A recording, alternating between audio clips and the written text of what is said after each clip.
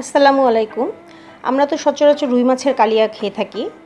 আজ আমি আপনাদের সঙ্গে মৃগেল মাছের কালিয়া শেয়ার করছি। আমি ফ্রাই প্যানে সরিষার তেল দিয়ে দিয়েছি। তেলটা একটু গরম হবে, তখন আমি সবগুলো মাছ ভেজে নিব হালকাভাবে।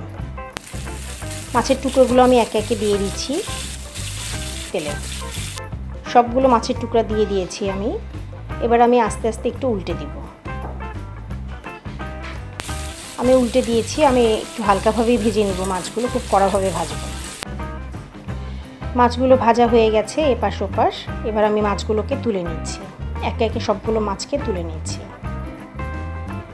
এবার আমি এই তেলেই দিয়ে দিচ্ছি ফোড়নের জন্য একটা তেজপাতা, একটা শুকনা মরিচ আর একটু কালো জিরা। এটা একটু ভাজা ভাজা করে নেব যেন সবগুলো উপকরণ থেকে সুন্দর একটা ঘ্রাণ বের হয়। তো ভাজা ভাজা হয়ে গেছে। এখন আমি এর মধ্যে দিয়ে দিচ্ছি বাটা মশলা। আদা বাটা দিলাম 1 চা চামচ ভরে দিয়ে দিলাম। এবার সমান সমান 1 চামচ রসুন বাটা দিয়ে দিলাম। মরিচ গুঁড়া দিয়ে দিলাম 1 চা চামচ। হলুদ গুঁড়া হাফ চা চামচের একটু বেশি। লবণ হাফ চা চামচের একটু বেশি দিয়েছি কারণ মাছে লবণ আছে। আর চা চামচের ছোটো চামচের 1 চামচ চিনি দিয়ে দিলাম। এবার আমি ভালোভাবে নেড়ে চেড়ে তেলে মশলাটাকে একটু ভেজে নেব। একটু নেড়ে চেড়ে তেলে একটু মশলাটাকে একটু ভাজা ভাজা করে নিলাম, সুন্দর একটা ঘ্রাণ আসছে। এবার আমি দুটো পেঁয়াজ খুব পাতলা করে ব্লেন্ড করে রেখেছিলাম, একদম পাতলা করে, সেটা দিয়ে দিলাম। এবার আমি একটু আবার নেড়ে চেড়ে মশলাটাকে কষিয়ে নিয়েছি। খুব সুন্দর একটা ঘ্রাণ আসছে। আমি ভালোভাবে নেড়ে চেড়ে কষিয়ে নিচ্ছি। একটু তেল ভাসা ভাসা হবে আর কি, অনেকটাই হয়ে আসছে। তেলটা ভেসে উঠেছে। এখন আমি এর মধ্যে দিয়ে দিচ্ছি টমেটো ব্লেন্ড করে রাখা। এখানে একটা টমেটো ব্লেন্ড করা আছে, আমি ওটা দিয়ে দিলাম। দিয়ে আমি আবারও নেড়ে চেড়ে ভালোভাবে কষিয়ে নিচ্ছি।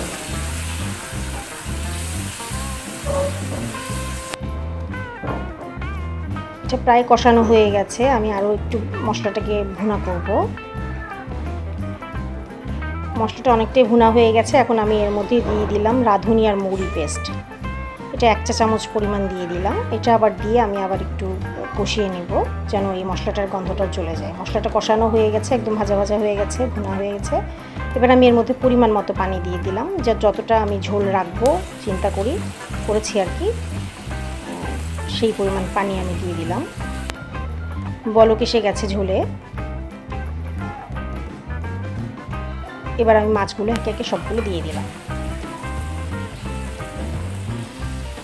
সবগুলো মাছ দেয়া হয়ে গেছে। আমি এবার একটু ঢাকনা দিয়ে দিলাম। 5 মিনিট পরে আমি ঢাকনাটা উঠিয়ে দেখছি। আমি তাপটা বাড়িয়ে দিয়েছি, এই জন্য 5 মিনিটের মধ্যে ভালো মতো বলক এসে গেছে। মাছগুলোকে আমি আবার একটু উল্টে পাল্টে দিচ্ছি, অপর পাশটা যেন ভালো মতো সিদ্ধ হয়। আমি উল্টে দিয়েছি।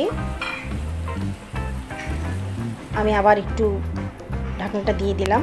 আমি আবারও 5 মিনিট পর ঢাকনাটা উঠিয়ে দেখছি। মাছটা হয়ে এসেছে, ঝোলটা শুকিয়ে গেছে। আমি এমনটাই রাখবো ঝোল। আমি এখন বাটিতে বেড়ে ফেলছি। হয়ে গেল মৃগেল মাছের খুব সুস্বাদু কালিয়া। আপনারা অবশ্যই একদিন এটাকে ট্রাই করবেন। আর যদি ভালো লাগে তাহলে অবশ্যই আমার পাশে থাকবেন। অনেক অনেক ধন্যবাদ। খোদা হাফেজ।